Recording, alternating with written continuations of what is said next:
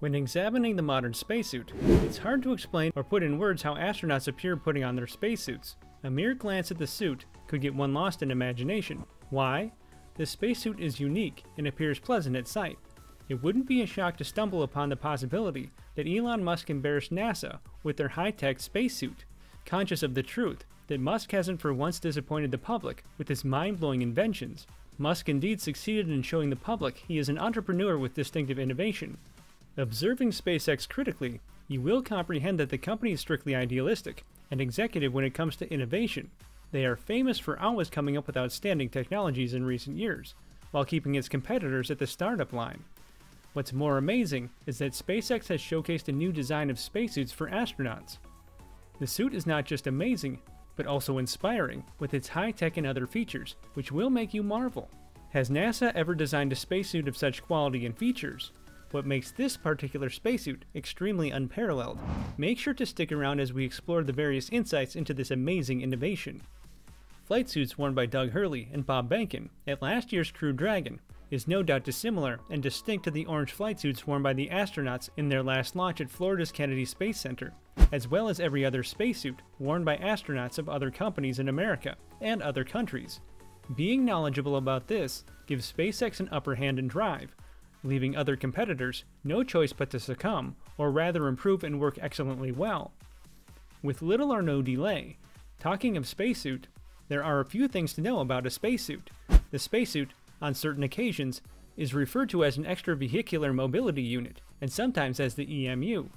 This apparel is worn by astronauts to keep them alive, mentally perceptive, and responsive to an abrasive or unpleasant stern of outer space, which includes the vacuum and temperature extremes. A spacesuit is oftentimes worn within the spacecraft to prevent harm, trauma, or negative incidents to astronauts in the event of cabin pressure departure.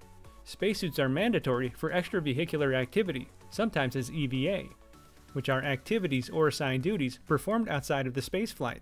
The suit is worn in Earth orbit to the moon surface and back again, from the moon down to Earth. The advanced spacesuit adds a difficulty to analyze or understand the set of technology and environmental systems to basic pressure apparel, to keep the astronaut comfortable and minimize the effort necessary or essential to bend the limbs while struggling with the natural inclination of a soft pressure clothing restricting against the vacuum. Most likely, some of you must have heard of the three types of spacesuits, providing complete freedom from the spacecraft, a poised oxygen intake, and environmental control system functions in a typical manner. The intravehicular activity is sometimes used as the IVA. The extravehicular activity, sometimes called the EVA, as mentioned initially, and last the intra-extravehicular activity, which is sometimes used as the IEVA. Spacesuits vary in different models in line with the three different kinds of spacesuits. EVA suits like the EMU is very effective and function outside ships, for extraplanetary exploration, geographic expeditions, or spacewalks, while IVA suits are softer and lighter, making them more comfortable, being that the suit is designed to be worn within pressurized spaceflight. The Gemini G4C suit is an example of an IEVA suit that functions on both the internal and external of the spaceflight, offering enhanced protection from extreme and intensive conditions in space, such as micrometeoroids and dramatic switch in the degree of hotness or coldness of the environment. However, various spacesuits have been designed by different companies in different countries, with amazing colors and awesome designs. But the thrilling part about these spacesuits is that most of the spacesuits were mostly different variations of the exact previous and old designs. With the intervention of SpaceX, the brand new spacesuits designed by SpaceX brought about significant change and a new era compared to the very old and ancient spacesuits currently used by astronauts at the International Space Station, ISS.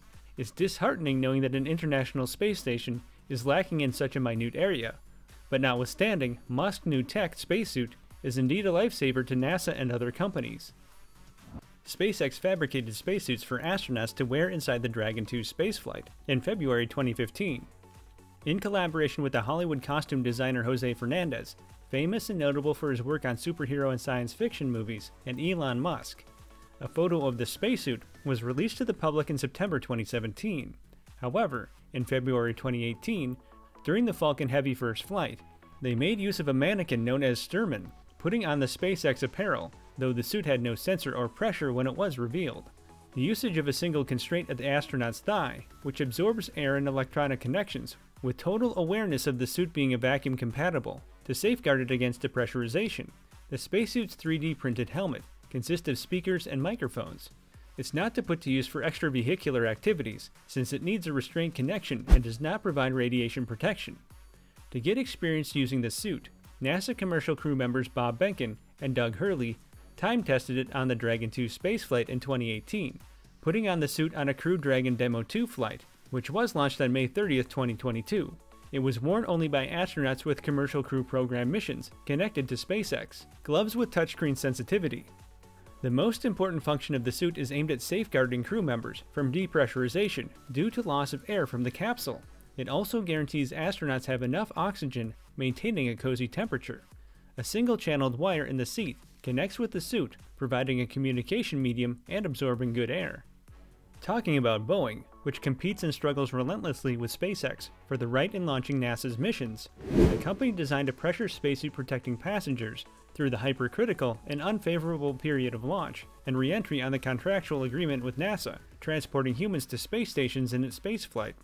This Boeing Blue spacesuit is about 40% lighter and more flexible compared to the previous generations of suits, which were worn by American astronauts.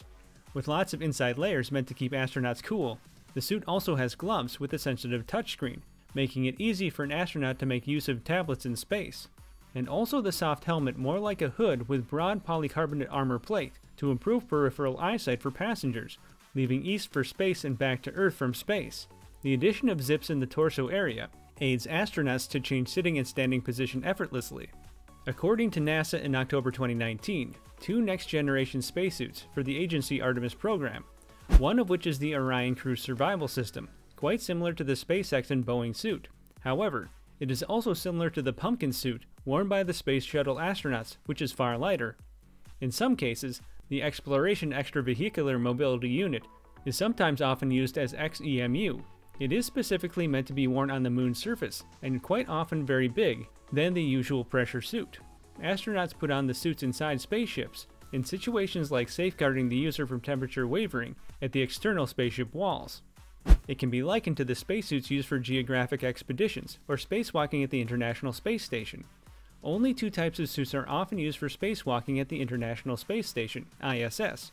The Russian Orlan type, introduced in December 1977, which is a one-piece design, and the spacewalker may crawl into the backpack just by opening it in front of a refrigerator door.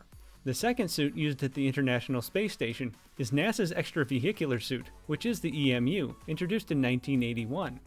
Made up of 2 halves that is a bottom half and a top half compared to the Orlan suit. In the external vacuum of space, the EMU suit dispenses roughly about 8.5 hours of life support for the user. The Apollo astronauts on the moon also made use of the EMU suit, although it was quite different from the present version. However, it was a final phase or stage of work, year after year going as far back as the first and foremost spacewalk by late cosmonaut Alexei Leonov in March 1965. Indeed, spacesuits have come a long way. However, China's development and advancement goal is to contend with America in every new space race at their disposal. SpaceX, fully aware of this, decided not to showcase and make known to the public everything about the suit to keep it on a low profile. NASA finally designed a spacesuit known as NASA's Z Series, with advanced programs. Imagine a spacesuit developed for usage in microgravity, as well as the planetary EVAs, but failed due to NASA's lack of confidence to test run it for a spaceflight. With this being a success, indeed NASA would have tried in making a difference once more. Do you think in the next few years, NASA could shock the public by coming up and constructing unseen inventions? And also refurbish the company once more? Is SpaceX most likely to still be the ruling space company a few years from now? Can they keep doing better than the other competitors? Remember to drop your comments below and let us know what you think about all this.